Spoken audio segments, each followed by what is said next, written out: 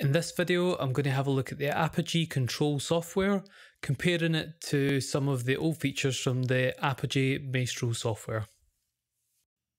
When you first install the Apogee Control software, or when you start it up, you can go to File and Open Snapshot Template, and you'll be faced with some template choices. Now, Apogee are trying to make things simple, which is great. But the problem I personally find with templates of any kind, whether it's a spreadsheet template, a Pro Tools template, or any other kind of digital audio workstation template, is that you're very much at the mercy of the person who made it. And what I mean by that is someone who's made the template has done so with the relevant know-how and experience, has physically set up those connections, and has physically made the connection in their head and made those kind of memory points or milestone points. So if they want to recall through their memory the actions that they took to be able to make something happen, they can quite easily do so because they've already had the practice and procedure through setting up the template itself. For us looking at a template that somebody else has created for the first time, we've got no practical experience in actually creating that template. And the assumption is that once you open up the template, it's going to work to your specific purpose straight out the box. I'm not saying that these templates don't do that. It probably depends on what your specific purpose is. And unfortunately, you're just going to have to do a little bit of trial and error, see if they do work for your purpose, or if you would like to just get in about it, jump in with both feet, learn a bit about how routing and audio works and software controlling hardware and all that kind of stuff, use the full functionality and customize it to your own personal experience and create your own template. So I'm not 100% sold on how useful these will be to you in the long term. They're great for quick fixes. I just don't think they're great as learning devices. So based on that, we're going to click on the full functionality template. We want unrestricted access to everything, and we'll decide what we want and what we don't want. So once you first open the full functionality template, I don't know about you, my first impression is that it's a very busy interface, certainly when you compare it to the Maestro software. This is probably just a bit of a shell shock moment for me than anything else, and I'm sure that I'm going to get over it. The second thing that I'll say about the new software is that I've had to pump up the brightness on my screen. I'm using a MacBook Pro, about 2014 edition, and I've had to put the brightness up to about 80%. Personally, I find my eyes quite sensitive to the screen brightness, especially when there's lots of whites on the screen. Generally, I work with the brightness level down at about 15-20% at all times. So hopefully that gives you an idea of how much I had to turn the brightness up to gain a full appreciation for the new software look. The problem with that is that as soon as you bring anything up on the screen that has bright whites, like a blank Word document or essentially the Google page, the brightness of the whites can be quite overwhelming. If we had a user interface option to customize the contrast or the base color scheme of the software, that would have been ideal to tailor the software to our own requirements and our own sensitivities and preferences. But we don't have that, so let's work with what we've got. The first thing you can do is start to try and trim it down, and you can do that by clicking on the channel view on the mix window, and you can do that by deselecting any channels you know that you won't or don't use. In this example, we're going to deselect the ADAT channels 9 through to 16 because we only use ADAT channels 1 to 8. The next thing you can do is trim it down further by deselecting the other two mixers and the effects mixer if you know that you're not going to use them. You can also deselect the visibility of the device section. Once you've got your output format set, which shouldn't take you too long, or if you know that it's not likely to change at all, you can just simply deselect the visibility of that. If you do want to change it, as long as you know where the button is to get visibility of that again, just simply click on the device button and it's right there. You can also do the same with the system settings, but we prefer to keep them visible. It can sometimes come in handy if you're ever doing a bit of on-the-fly troubleshooting. So taking a look at the input section, All the physical inputs of your ensemble can be controlled at the top of the mix window. Alternatively, you can access the physical input controls by clicking on the Essentials button on the top left, and it's the third button in. I quite like the layout and the idea of the Essentials detached menu.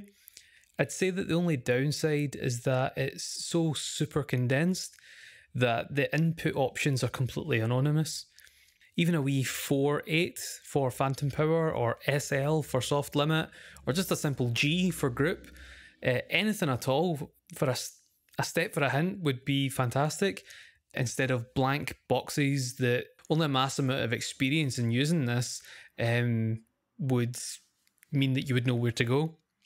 And I do realise that anything like that would have been super tiny, and that's probably why the developers chose not to put the signs on the boxes, and only those of you that have got eyes like an eagle would have been able to identify the signs, but anything at all would have been better than nothing. The good thing is, at least, you can still do everything that you did do in the Maestro with this new Apogee Control software. Nothing seems to have been taken away. I would also direct you once again to check out the Sound on Sound article, Decibels Explained.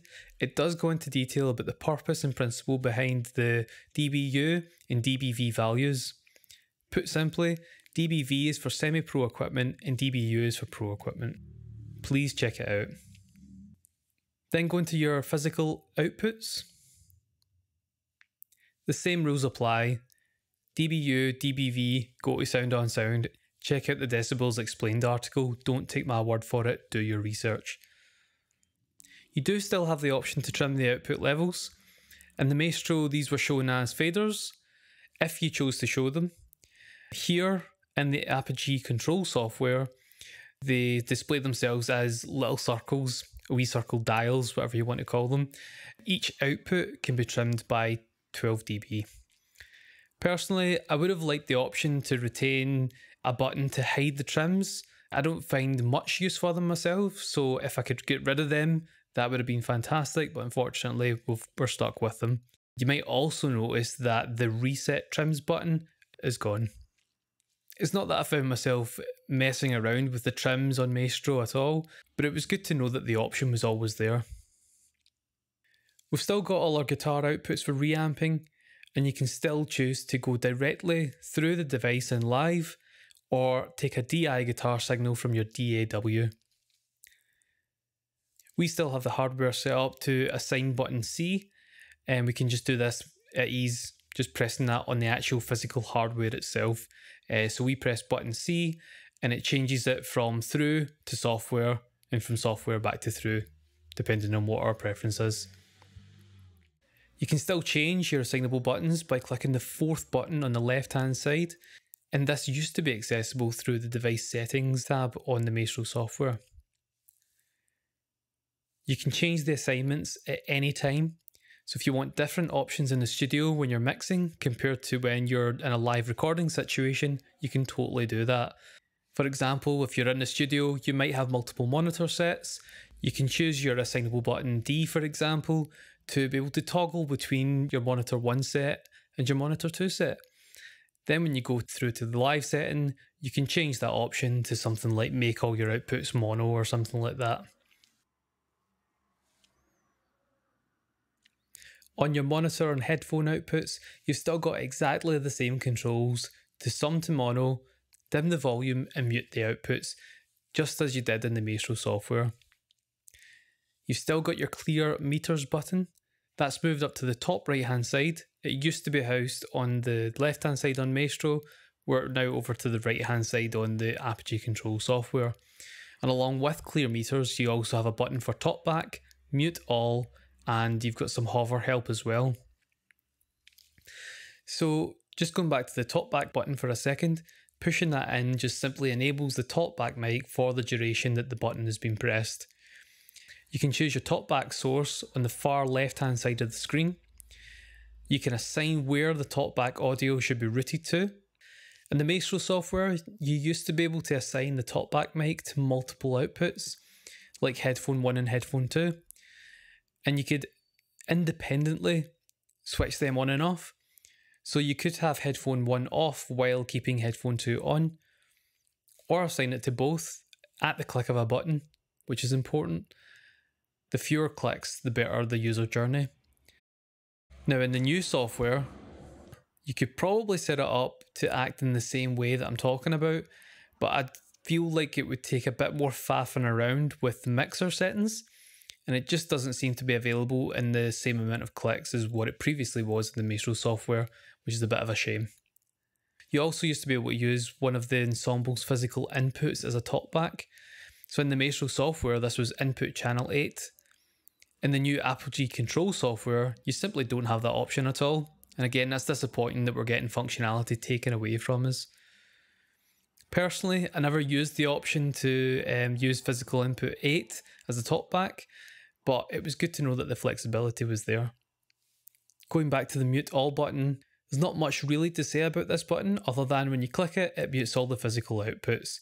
The disappointing thing I would say about this button is that when you click it again, it doesn't unmute them all, so you need to individually unmute the headphone 1, 2 and main outputs. Then we have Hover Help, which is a new feature for Apogee, and yeah, I think that's a great addition, especially when you're getting used to audio hardware device control software for the first time. Hover Help will attempt to explain about almost anything you see in front of your face. So yeah, click on that, move the mouse around the screen, really read the descriptions that it's given you, and try and digest and ask yourself questions about what that actually means. Seek clarity from yourself and from the description. And if you feel like you're still not getting that, always drop me a message. I'll do my best to try and break it down for you. Search for other YouTube videos. If you're at university, ask your lecturer for a further breakdown, or just go to Apogee support and just be like, "Oh, your hover help doesn't help me, so can you please explain?" And that's really the only way that we can get continuous improvement through these bits of software, is if we tell these people that it either that it is or isn't suiting our needs, really.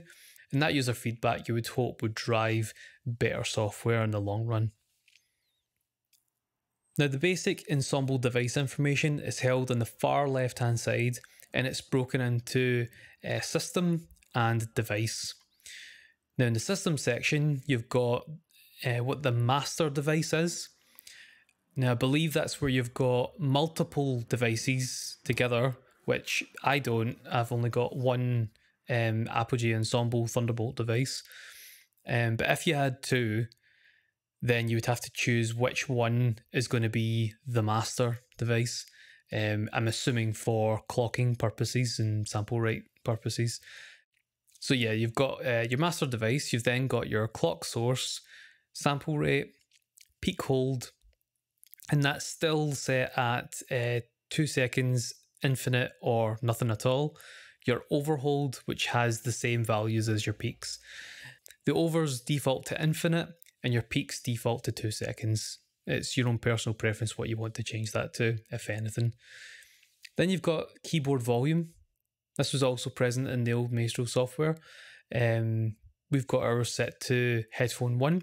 So whenever we hit the wee headphone buttons on the MacBook Pro, the headphone volume raises and lowers. We don't have to reach over to the device itself or anything within the control software to actually make the volume of the headphones go up or down, which is a nice wee feature. Then you've got your talkback source and your talkback destination. Within the device section, you've got the ensemble itself. You've got your main output format, and that's where you can choose what kind of speaker setup you've got, whether it's a simple stereo speaker setup, a 2-speaker setup, a 3-speaker setup, or any of the surround sound setups like 5.1 or 9.1 or anything like that. In the old Maestro software, I believe only catered for 5.1 solutions, so seeing 9.1 in this looks like it's pretty good for future compatibility of extended systems. It's probably worth mentioning that you can't set the volume depending on the speaker that you're listening to. It's the same volume. If you've got the volume at -20 dB, that volume will remain the same regardless as to what speaker set you're listening to, whether it's speaker set 1, 2 or 3. The volume will always be the master volume of whatever you've set it at. In the example that I was talking about, minus 20 dB. And then lastly, in the device section, you've got optical 1 format and optical 2 format, and the options are simply ADAT or SPDIF. Now, in the old Maestro software, you had a section called input routing, and basically that entire section has been removed. In the last video that I did, looking at the Maestro software, I couldn't think of any practical use for changing the default input routing. Therefore, I guess its removal would seem fair enough. If you did use it yourself, you might be disheartened to discover that it has been decommissioned. As for the output routing section, that is still present, albeit in a different layout compared to the old Maestro software. Personally, I did like the old grid layout, and especially the marking of software outputs in comparison to actual physical outputs. I feel like that was a real welcome sign on the Maestro software, and it made it clear to me what I was dealing with and how that related to what my DAW would see. And this is something that is lacking, I feel, in the current Apogee Control software that we're looking at today. All you have now is a choice of routing to playback, mixers, hardware inputs. As I get into the gubbins of all this and get to use it, I'll do my best to post an update and do my best to try and explain it to you. There's definitely a lot of improvements in all this, but there's something in this section that is a bit mystifying and not very transparent, shall we say. And lastly, I'll draw your attention to the mix window. On the mix window, the physical input metering is now clearly separated away from the faders. And this is a welcome change, as previously in the Maestro software, it might have seemed confusing to some if you had meter readings that remained unchanged despite any sort of fader setting that you chose. So if you brought your fader right down, your physical input wouldn't change because that's pre-fader. And unless you kind of knew about the difference between pre-fader and post-fader, and unless you knew where those meter readings sat for the Apogee, you might be looking at that and getting confused. So I feel like that's an improvement, clear separation, and hopefully that makes things clearer for you. So yeah, that's a comparison between the new Apogee Control software against the old Apogee Maestro software. Hopefully you found it useful. Hopefully in going through some of these screens, you can see where the differences are. Lastly, I'll just show you this spreadsheet which I've created. Attempts to list all the functionality that I could find in the old Maestro software.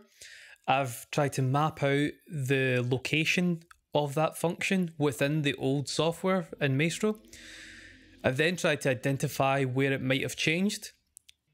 So for example, headphone to sum to mono functionality, that was previously in the Maestro output tab.